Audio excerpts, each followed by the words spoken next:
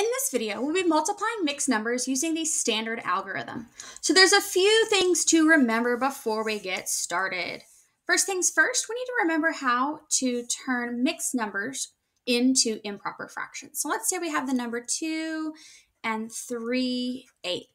In order to turn that into in order to turn this mixed number into an improper fraction, we want to multiply 8 times 2 and add 3. So if you need to go ahead and put your times symbol and your addition symbol in, that's totally fine.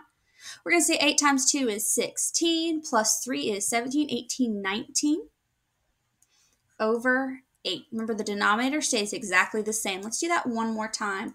Let's try 3 and 1/4. Remember, 3 and 1/4, what you're going to say is 4 times 3 is 12, plus 1 is 13.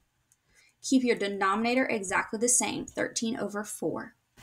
Another thing to remember is how to make a whole number, let's take the number 4, into a fraction. So remember, anytime you want to take this whole number into a fraction, all you're going to do is make your whole number your numerator and 1 the denominator. So you're going to take that whole number as the numerator and 1 as the denominator. That works for all whole numbers. Remember, 5 equals 5 over 1. All exactly the same. Let's go ahead and dive into these notes. So our first problem says 2 and 1/4 times 2/3. So as you can see, I gave you some lines here so we can write out our improper fractions if we need to. Let's take a look at this very first mixed number, 2 and 1/4. I can put in my symbols there if I need to. I'm going to put a nice pink symbol in. That might help. 2 times 4 plus 1. So we know 2 times 4 is 8, plus 1 is 9. So we're going to have 9. And our denominator is going to stay the same with 4. Now this 2/3 is already a fraction. It's not a mixed number. So we're just going to pick it up and bring it over here. Now we can multiply this. We can say 9/4 times 2/3. 9 times 2 is 18. Remember, when you multiply fractions, as long as they're fractions, not mixed numbers, you can multiply straight across. And 4 times 3 is 12. So we do need to simplify this. I've seen a lot of you simplify in different ways, and I want to highlight on some of the ways I've seen you simplify. For example, I noticed one of our classmates simplifies by subtracting.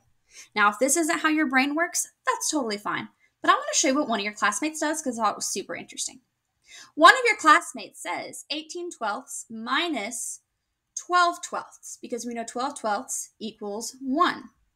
So 18/12 minus 12/12, 18 minus 12 is 6/12.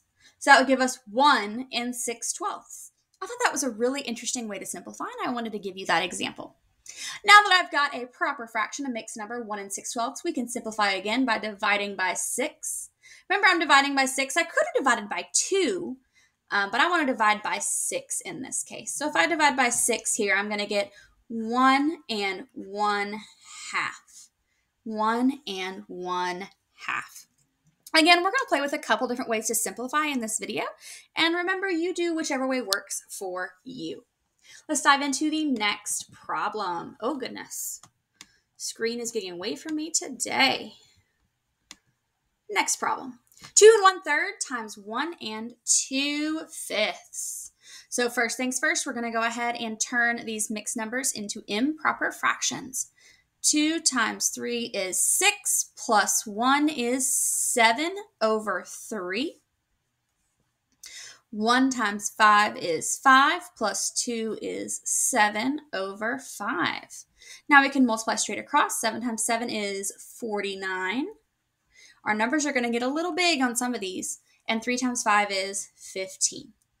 So we could do the same format again as our other classmate. We could subtract by 15. Or we could just divide, because I know it's not just a fraction. It's also a division problem. I hope you said it out loud. So anytime this numerator is greater than a denominator, we can divide. 49 divided by 15. If I count by 15s, I'm going to say 15 plus 15 is 30, plus 15 is 45. So I know that 15 times 3 is 45. You may not have your 15s memorized yet, but I bet you could figure it out.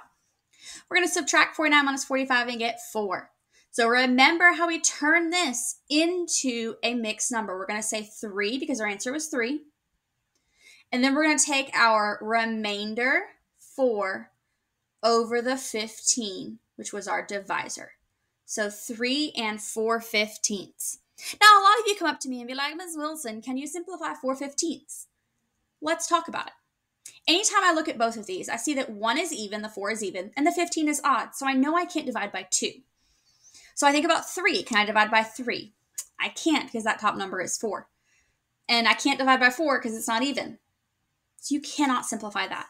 Our answer is going to be 3 4/15. Oh, goodness. There's having some issues writing over there today. I'll have to check on that. 3 4/15. See if we can fix that.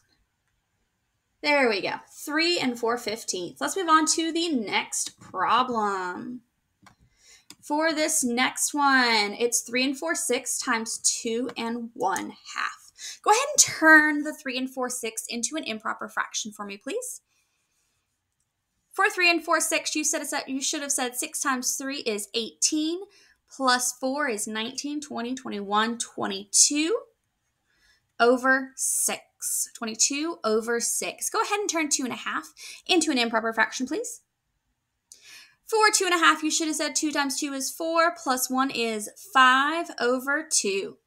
So as you can see, we've got 22 over 6 times 5 over 2. We're going to multiply straight across. Now this number is going to be a little bit big, so I am going to move off to the side here and say 22 times 5 so I can work it out. 2 times 5 is 10. 2 times 5 is 10, plus 1 is 11. We've got 110. Oh, goodness. 2 times 6 is 12. 110 over 12. Now, this is definitely one of those problems where you probably don't want to just subtract 12 a bunch of times because that's going to take a lot. So instead, let's divide because we know it's not just a fraction, it's also a division problem. We've got 110 divided by 12. I know 12 can't go into 1 and 12 can't go into 11, so we have to say 12 into 110. Uh-oh, I bet I'm going to have to write my 12s out. So we got 12. 12 times 2 is 24. Plus 12 is 36. Plus 12 is 48. Plus 12 is 60. Plus 12 is 72. Plus 12 is 84. Yeah, that's right. Plus 12 is 96. Plus 12 is 108. That's probably as close to 110 as I'm going to get. So there's 1, 2, 3, 4, 5, 6, 7, 8, 9. So I know that 12 can go on into 110 9 times, and 12 times 9 is 108. Now if I subtract that, I'm going to get 2 left over. So remember, we're going to bring over our whole number, and then we're going to take our remainder and put it over our divisor. 9 2/12. You can simplify that. If I take a look at these, I can see that both of the numbers are even. That lets me know that I can simplify it, divide it by 2. 2 divided by 2 is 1.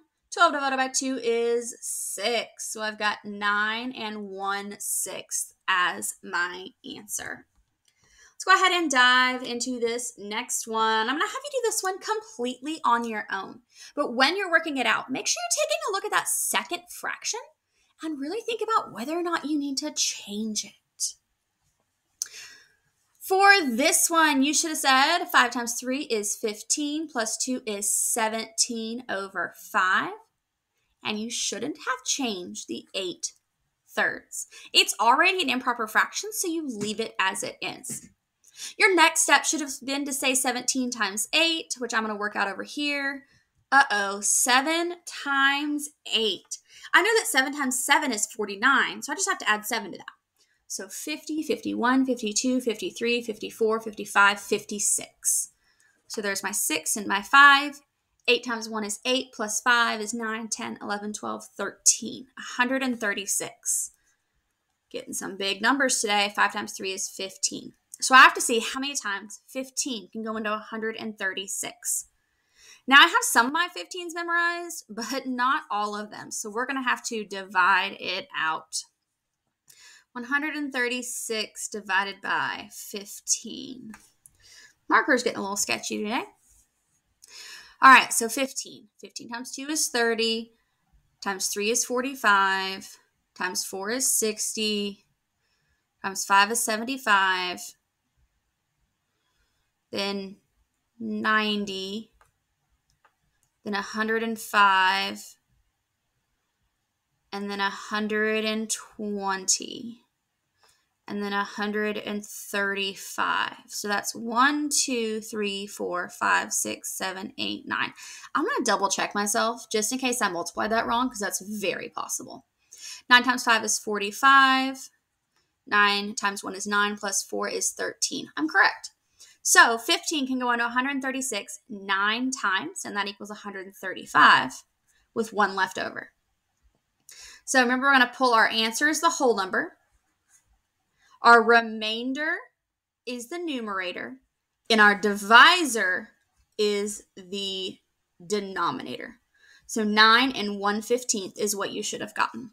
This one took a little bit more steps, several more steps than the other one. So double check your work with mine and see if there's any point where you messed up. If you did get the wrong answer, see if you can find where you messed up and identify it. And if you have any questions, make sure to raise your hand. Last but not least, you've got a word problem. Ash finished 3 2/3 Alex topics. John finished 2.5 times as many. How many did John finish? So some of you, when you look at this problem, I see you get a little bit confused. Most important thing to remember is we have times as many. That means you're just going to multiply the two numbers. So you're going to be multiplying 3 2/3 times 2 1/2. So I want you to go ahead, create your improper fractions, multiply them, and come up with your mixed number answer. And then I'll check back in with you. For this one, you should have said 3 times 3 is 9, plus 2, 10, 11 over 3, times 2 times 2 is 4, plus 1 is 5 over 2. You'll multiply straight across. 11 times 5 is 55. 3 times 2 is 6. So now we have to figure out 55 divided by 6. So 55 divided by 6. I know that 6 can go into 55. 8 times would be 48. 9 times would be 54. So we can go in 9 times. We're going to subtract. So my answer is going to be the answer with my remainder over the divisor, 9 1/6. If you got it wrong, double check your work with mine, see where you went wrong, and raise your hand if you have any questions. Hope you understood those, and you're ready to move on to your classwork.